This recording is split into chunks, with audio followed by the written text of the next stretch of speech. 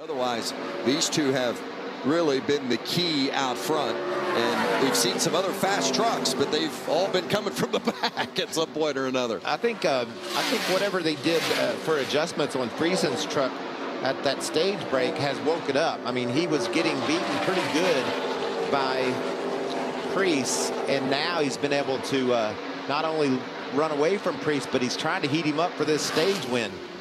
Just 2 laps left here in this stage, and really it's even more important for Friesen than Priest, because Friesen runs the full season, so a stage win and a playoff point means more to him than it would to Ryan Priest, who's just running a partial schedule. But still going to be a great couple stages for Friesen. Oh, yeah. Second place in both, 18 stage points. Yeah, we talk about the cut line and how important it is to pile up those points. Stewart's been able to do that tonight. Yeah, Friesen came in 52 to the good, which is a comfortable advantage over the rest.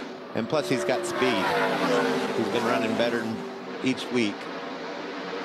So Ryan Priest going to make it 2 for 2. And the Truck Series being good to Priest. 2 stages, 2 stage wins.